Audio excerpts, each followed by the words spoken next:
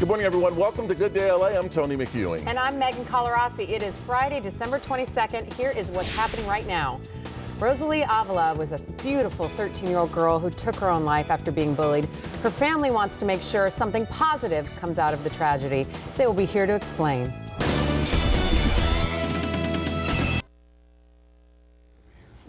On November 28, 13-year-old Rosalie Avila of Yucaipa hanged herself after being bullied relentlessly for months. Rosalie's father tried CPR. She was rushed to the hospital.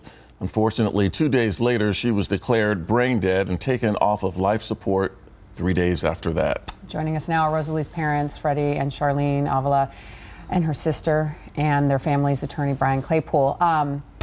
You walked in, and all I could say was, I'm sorry.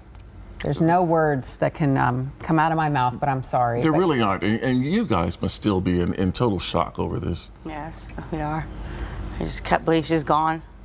I mean, I look at my kids, like in a van, you know, we 6'6", because I have my kids and my nephew, and then there's that spot that's empty, you know, just an empty space in the kitchen table, just eating with us. It's not the same. It's just so unreal, honestly.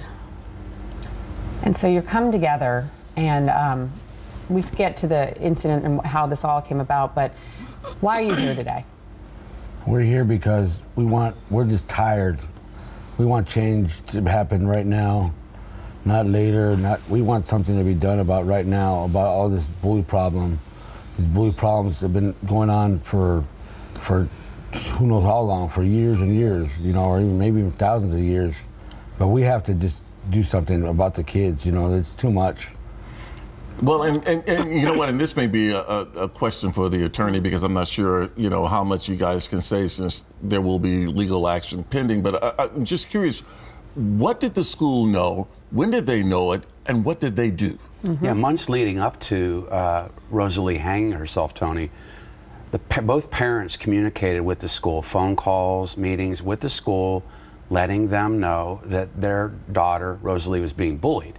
Make no mistake about it, this was not an isolated incident, because you're looking at Leilani, their other daughter, who was also bullied within the same school district, and she suffered a concussion.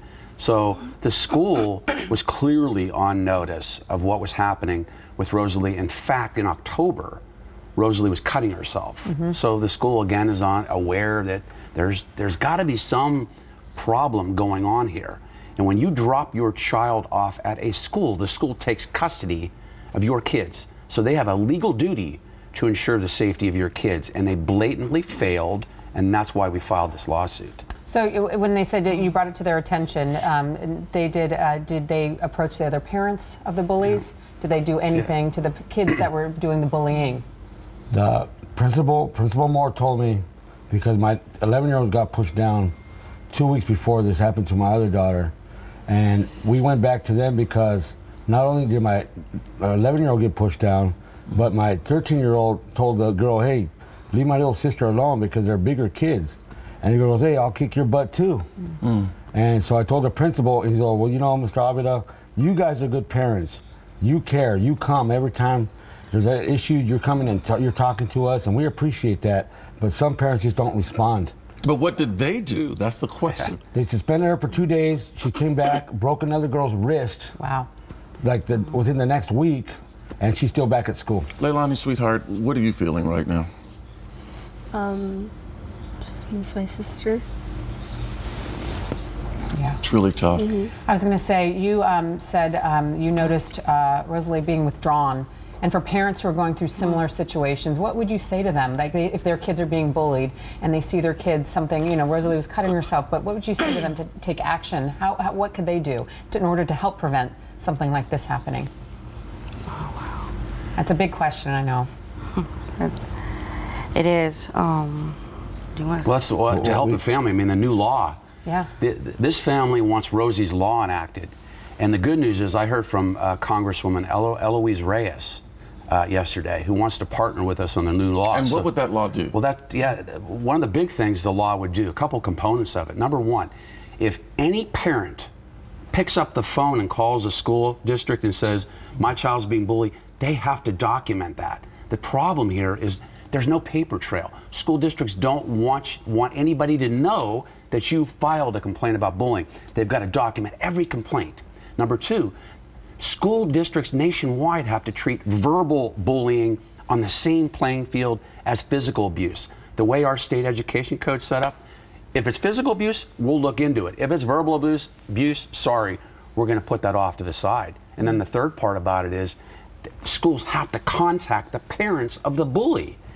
So how can we as all parents, I have a little girl, how can we do anything about it when the school has control of the kids and they're not contacting the parents of the bully? And here's the thing, a lot of the bullying now is not just physical. In this case, there was physical bullying involved, but there's also so much social media bullying. Social media, and there's a video that went around, and it's like social media is, and telephones and phones in schools are a big problem. Yeah. Yes. I think the biggest one was the kid that made the meme of my daughter, talking about how instead of mom tucking you into bed, she's going to be like burying you at her gravesite, and that was heartbreaking because, no matter what, that's my daughter that they're talking about. And I took it really, hard because it's something that I don't want no one or wish anybody to go through this. And just seeing the comments, how people are just so heartless, Well, what about the video about the ugly girl and the pretty girl? Yeah. They put Rosalie on a video. Here's an ugly girl, and then here's a pretty girl. But Rosalie's a hero. Tell them what your daughter did. She donated, I want everybody to know, she donated four organs of her body to save 4 lives. Yes. A lot of people don't know this. Share that with them. How do you want everyone to remember Rosalie? I want to remember her that she was always making people laugh. She was always caring about her friends. I shared a story with them about how Rosalie always made sure that her friends got presents for their birthdays. And she didn't just buy these little $5 gifts. She was like $20-something. And I used to make her do all, she was very, very bright. And so she was a little lazy. They say a lot of bright people are lazy. But she would do anything for her friends. She would pick up dog poop. She would she hated folding clothes, but she would do, Dad, I'll fold your clothes if you buy my friend a birthday present. I'm like looking at her like, okay, another $25, huh? That's what my mind's thinking, but I knew that she always wanted to do something for her friends. Well, it Sounds like a real angel. Right, John, I have to say, as a parent and sitting here, thanks for coming in today. It's Christmas, Really it's very appreciate hard, and I hope this comes some good out of this for kids out there who are being bullied. And we want to tell people, if you know anyone who's feeling suicidal, you can call the National Suicide Prevention Hotline 24 hours a day at 800-273-8255. Or you can contact Crisis Text Line, a confidential service that will allow you to text with a crisis counselor.